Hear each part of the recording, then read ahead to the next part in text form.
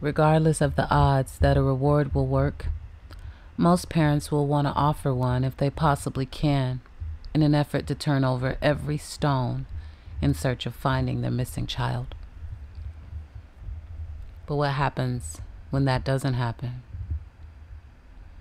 Well, you hope you have a community that will rally behind you, that will rally for you or your child. At least that's what I would want. Anyway,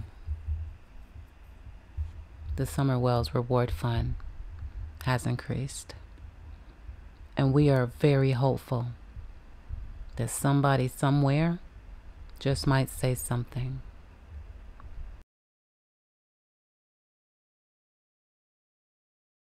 The reward fund for missing Hawkins County 5-year-old Summer Wells has surpassed $70,000. The Churchill Rescue Squad says the fund was up to $70,915.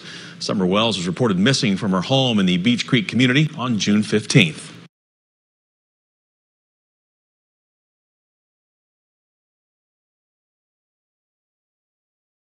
It has been 5 months now since Summer Wells was reported missing from her home in the Beach Creek community. Authorities with the Hawkins County Sheriff's Office, the TBI, the FBI, they're all continuing to follow tips and leads about what happened to the little 5-year-old girl. Reporter Ansley Daniels spoke with Sheriff Ronnie Lawson about how the case is continuing to be handled. I assure you, we've done everything when we was up there on that scene, everything humanly possible to do. It's been months since the weeks-long ground search for Summer Wells was called off in the Beach Creek community.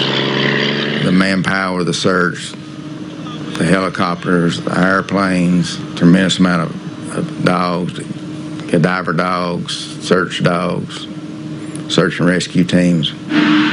Now, the Hawkins County Sheriff's Office, TBI, and FBI are still following up on tips. I have one detective assigned to it, and TBI has agents assigned to it as well. We have the FBI partners on board. My detective, when he gets things comes in that he needs to look at, then he will get other detectives to help him follow up those leads. Summer's parents and concerned community members believe she may have been abducted or trafficked.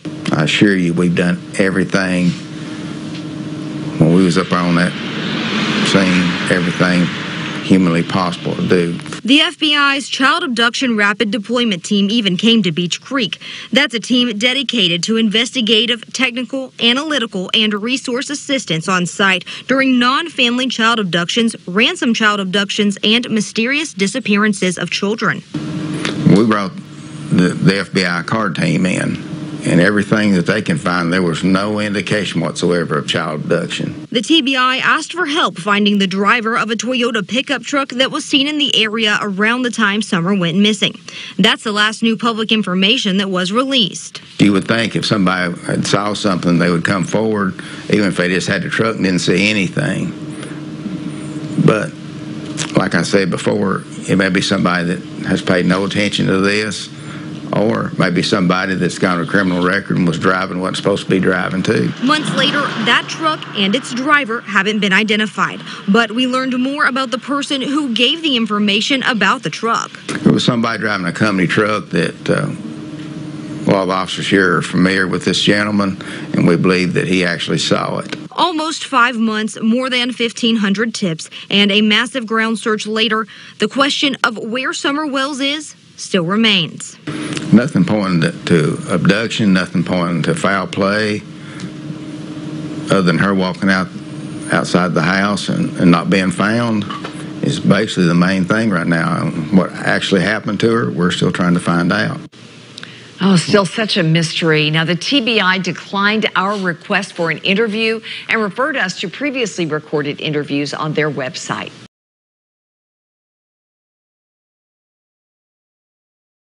We still believe, and we're not going to let anybody change that.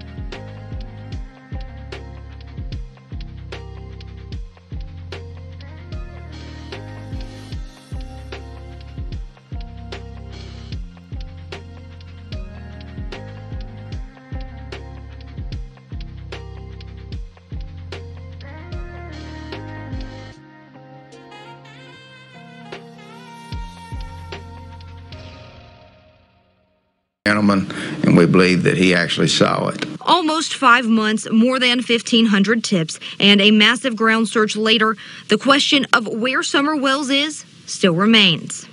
Nothing pointing to abduction, nothing pointing to foul play, other than her walking outside the house and not being found is basically the main thing right now. What actually happened to her, we're still trying to find out.